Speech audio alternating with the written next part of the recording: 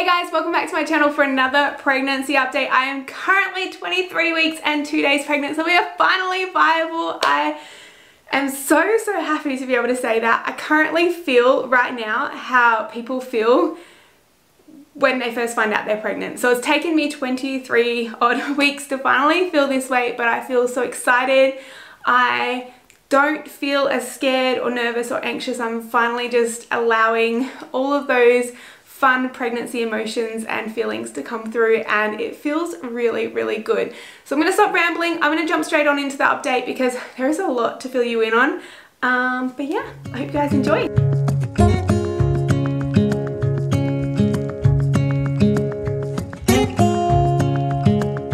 To start off today's video, I did want to share with you something very special to my heart, and if you've been following us for a while, you would know that our last baby passed away at 21 weeks gestation. So we're currently at 23 weeks and 2 days, and I do have something very special to share with you guys, just so you can get a bit of a visual to see how big baby is in my tummy, because I feel like the apps on the phones and things like that, they don't really do justice. So here I have Jackson's hand and feet casts. I did want to bring them out and show them to you.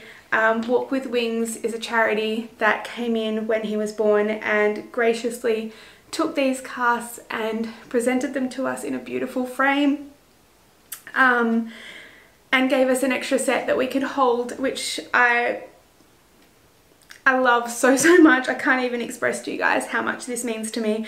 I do pick these up often and just hold them so I can hold his hand and be close to him, or feel like I can be close to him. But just to give you an idea, this is the size of Jackson's hands at 21 weeks, and this is the size of his feet. So as you can see, very tiny, but these little feet of this current baby have been jumping up and down on my cervix like no tomorrow, and it's very bittersweet and very emotional to feel them, but also to know how big those little feet are. So I did want to share that with you today so you can get a bit of a visual of how big baby is, because yeah, like I said, the apps don't really do it justice. I also wanted to take this opportunity to mention the beautiful charities again that helped us out when Jackson was born. So there was Heartfelt, who took all the photographs. There was Walk with Wings, who came in and did the casts of Jackson's hands and feet. And then there was Bears with Hope, which gave a lot of support as well. So I'll have the charities linked down below if you're in a position where you can donate to them. That would make me so happy and proud. But yeah, I just wanted to start off today with something a little bit different and a little bit emotional, to share with you guys how big baby is currently in my belly right now.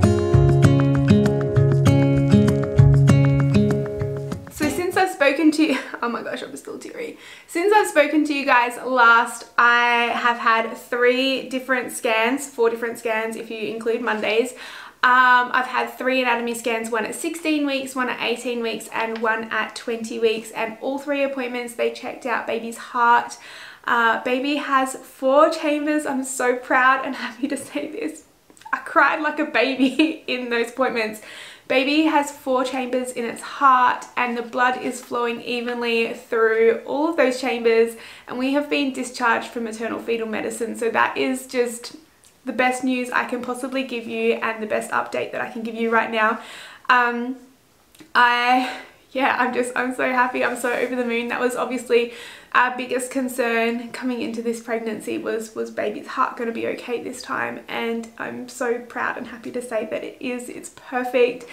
All of baby's organs and limbs and fingers and toes are accounted for, and everything is looking great in the scans. I feel like I said in the intro, I feel like I can finally breathe. I feel as elated and excited and positive for the future as what you do when you first find out you're pregnant, if you haven't been through a loss before and are unfamiliar with those feelings. So I'm very happy to report that. Also, my cervix length is very long. So I think I mentioned when I was pregnant with Sam at 21 weeks, my cervix length was 25 millimeters.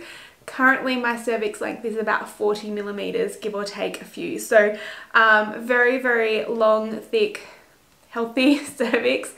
Hopefully we don't go into preterm labor this time, but yeah, I'm very proud and happy to report those things. One thing about my doctor's appointments that kind of bothers me and has me confused is the difference of opinions though between my specialist and also the maternal fetal medicine doctors. So they all work together in the same departments and they kind of switch out and whatnot. But the maternal fetal medicine doctors wanted me to have a growth scan at 24 weeks.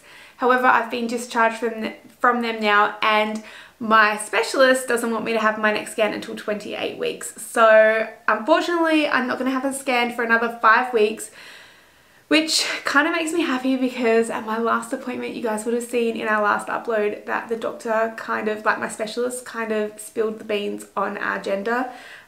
Basically, I was there for my checkup with her. They checked my blood pressure, they checked baby's heartbeat, and then they did a bit of a scan, and before they brought out the machine, they asked if we knew the gender, and I said, no, it's a surprise, Matt doesn't really want to know. And they asked if I had any inkling of what it might be, and I said what Sam thought it might be, and then she basically, yeah, she just told me. I'm not going to tell you guys though, and I hope you guys understand to respect Matt's wishes. He really doesn't want to know. I'm so upset about this. I can't believe I'm crying about it because it really doesn't matter in the scheme of things as long as the baby's healthy, but Matt doesn't want to know and neither does Sam, so I'm going to try my best not to ruin the surprise for them too. We're not 100% certain that what she said was right. The cord was between the legs, so she could be wrong, but oh my gosh, I can't believe I'm still so angry about this. I'm so disappointed. It makes me not want to have any more scans until the baby is born and just not see any more doctors and just go into labour. But that is the update on the gender. I know a lot of you guys keep asking if we're finding out the gender, and the answer to that was going to be no. We had planned on having a surprise gender just like we did with the boys, and yeah, it's kind of ruined now and it has me so mad and so disappointed. But yeah, we don't know 100% for sure anyway, so hopefully it's still going to be a surprise on the day for us and I can just forget what she said in the appointment. Another thing that has me a little bit confused between the two doctors is the recommendations for the medications that I've been on. So you guys know that for the first half of the pregnancy I was on Clexane shots, which is a blood thinner, aspirin, which is also a blood thinner, progesterone, and what's the other thing? Multivitamins, pregnancy multivitamins. When I went to my appointment at 20 weeks with maternal fetal medicine, they took me off of Clexane and progesterone and said that I didn't need those drugs anymore. However, when I went to the specialist the other day, she informed me that the right artery, I believe, in like going into the placenta, for, like, oh my gosh, I can't even think right now. The right artery in the umbilical cord, I believe that's what she meant, was a little bit enlarged, and she's a bit concerned about that. And obviously for the safety of the baby, she thinks that the best thing that we could possibly do right now would be to go back on Clexane, just to be sure. Like, it's just, I might not need it. It could just be that the placenta was sitting slightly on the right side, but she did want me to go back on it just to be sure. The other thing that she wants me to do that contradicts the maternal fetal medicine doctors is she wants me to go back on progesterone, and that is because Sam was a prem baby. So she wants me to go back on progesterone and Clexane, so I'll be going back on those very, very shortly. I just need to take the script back into the hospital and get those medications. Another thing that they did mention in the appointment was that if I haven't given birth, they're going to be inducing me at 39 weeks. Like, they're not going to let me get past 39 weeks of pregnancy. So that means a baby will officially be born no later than, I believe, the 24th of August, which is literally 5 days before Sam's birthday. So there's some fun facts for you. The last thing that I wanted to tell you about my appointment was that I did end up getting my flu shot and whooping cough vaccination. So that is all done. I feel very good about it. My arms were a bit sore for a day or two, but just knowing that baby is safe, especially coming into winter here in Australia, it just makes me feel very prepared and very safe. Matt and Sam are both having their flu shots, I believe, on the weekend or next week. There are limited supplies at the moment for Matt. Sam can get his straight away, but I just figured it would be easier if Matt and Sam went to the doctors together, since there's a lot of issues with going to the doctors at the moment. So I'm just waiting until the flu vaccination comes into stock for the doctor's clinic, and then both boys will go and have their flu shots, and Matt will also get a booster of whooping cough as well. So that is pretty much it in terms of medical updates. Everything is going pretty well at this point. My next appointment with my specialist is in 5 weeks, I believe, 4 weeks. I think I'm seeing her every 4 weeks. So yeah. In terms of how I've been feeling in the last couple of weeks, things have changed so much. So the pregnancy morning all day sickness has pretty much gone away for the most part. I still get a little bit nauseous occasionally in the morning and occasionally at night. It's typically when I haven't eaten in a while. So throughout the day, if I haven't eaten for quite a while, I'll start feeling really nauseous. And as long as I sit down and have something to eat and take a breath for a little while, I'm generally okay. So that's probably the thing I'm most excited about, and I feel like I'm starting to really enjoy this pregnancy a lot more now because of that. I'm also enjoying this pregnancy a stack more now because from about 18, 19 weeks, I started feeling baby moving in my belly, and the kicks and everything. Like I said at the start of the video, baby was jumping up and down on my cervix, and even in one of the ultrasounds, baby was jumping up and down on my cervix and you could see it. So it was fun for Matt to be able to see it and kind of understand how I was feeling, because every time that baby jumps up on your cervix, it makes you want to go to the bathroom. So that was really interesting. Probably the worst symptom that I've had so far is definitely the pregnancy insomnia. So for the last few weeks, pretty much since my last update, I'm not even sure if I mentioned this in my last update, but I had been waking up between 2 and 3 in the morning and not being able to get back to sleep until about 5 or 6, which doesn't really help me out because that is when Matt's alarm goes off to get up for work, and then because Matt's getting up, Sam's getting up, and that's when my day starts. So for the past few weeks, I've been up from about 3 a.m. in the morning, which has not been fun. However, we did just get a new bed this past weekend, and since then, I have been sleeping so much better. I feel like my back is so much more supported, and I don't know what it is. I'm sleeping much better. I'm still waking up at about 2 o'clock in the morning and maybe needing to go to the toilet or just rolling over, but I'm able to get back to sleep, which is really good. So I'm still quite tired. By about 2 o'clock in the afternoon, I need to lay down and have a bit of a nap, but I'm definitely feeling a lot better and less tired this past few days than what I have been in the last few weeks. And the same goes for my back pain. I've been getting a lot of back pain for the past few weeks, and I don't know if it's because I'm typically a belly sleeper or a back sleeper, and when you're pregnant, you actually can't sleep on your belly or your back, you have to sleep on your sides. So that's another thing that's improved. My back pain is definitely a lot better. I don't know if it's because the round ligament pain has eased or if it's the new bed, but either way, the back pain has definitely got a lot better. In terms of breast tenderness, that comes and goes, you guys. Sometimes it can be so painful and my nipples will literally be purple.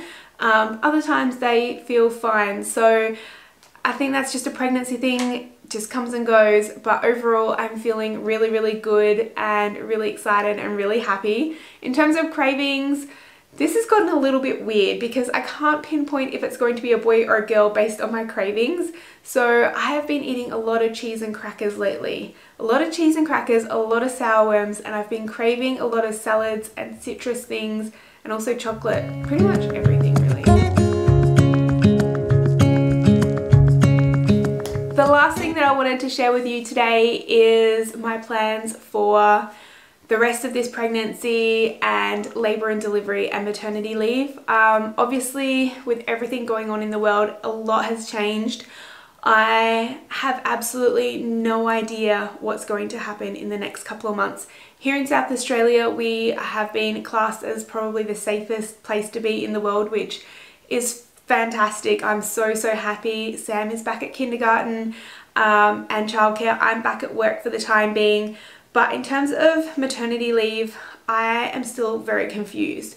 So I have spoken to my bosses about it, and the plan was to finish up work at around 30 weeks, just so that with winter coming, if there was any viruses in the house from me and Sam from work, especially Sam with childcare and kindergarten, more so childcare than kindergarten, because at least at kindergarten the kids are older, they wash their hands, they don't touch their face, but just all the germs in general, if this baby was to come early, it would be better for us to have been at home for a couple of weeks, got rid of any viruses so the baby can come home into a healthy, clean, germ-free environment. But with everything going so well in the state, I'm not so sure about that now. I honestly have no idea what to do. I'm fairly confused about that. And yeah, we're just kind of playing it by ear at this point. In terms of labour and delivery, obviously, if you've been following what's going on in the world, a lot has changed with birth plans and things like that. Sam can no longer come to the hospital to meet baby after it's born, which is okay. It's a bit sad, but it's also okay. Hospitals are a pretty daunting place for a kid, and I think that he will get so much more out of it, meeting the baby here at home in its own little nursery. And yeah, I don't really have an update. For a while there, they did stop gas and water births. I believe water births are back on now, so I literally don't have a birth plan anymore. I have no idea what I want to do. I know that if I can avoid a cesarean, I 100% want to. Obviously getting this baby out the healthiest, safest way possible for both of us is my #1 priority. But apart from an epidural this time, I have no plans. I think given the last couple of births that we've had, I just want to get to the hospital in time. I think that's my plan. Get to the hospital in time to have the baby. Yeah, I don't know. I would love to hear what you guys have planned or what's changed in your guys' birth plan given the current situation. I also had planned to have everything completely ready, my hospital bags packed and things by week 24. However, that is in about 4 or 5 days time, and I'm sitting in a somewhat empty nursery. So we are planning on putting the cot in here over the weekend and doing a few bits and pieces, but there are some things that are still coming in the post that have been ordered, and obviously with me not working, we've had to really budget how to get things and stagger things coming in. So hopefully I'll have my pregnancy hospital bag done in the next couple of weeks, and the baby's bag done as well. But yeah, we just have to wait and see on that front. But ultimately that is pretty much it. That is the update. I hope you guys enjoyed it. Things are definitely going so much better. I am going to finish off this video with a bit of a belly shot for you because it has been a long time since I've done one of those. And yeah, I'll see you guys in an update maybe in a couple of weeks. I'm not sure if anything's going to really change too much in the next couple of weeks, but I'll try really hard to get back to you guys with a bit of an update. Otherwise, there'll be updates throughout the vlogs, so if you watch those, I'll be updating you sporadically throughout the vlogs as well.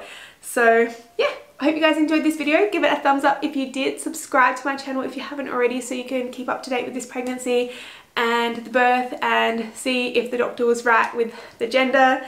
But otherwise we'll see you in our next video. Thanks for watching. Bye guys. Okay guys, so this is my belly at 23 weeks.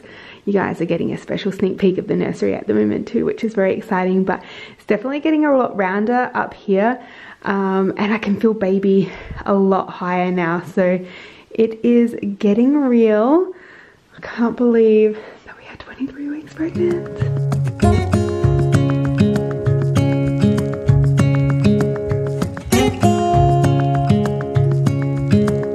Standing underneath the lights,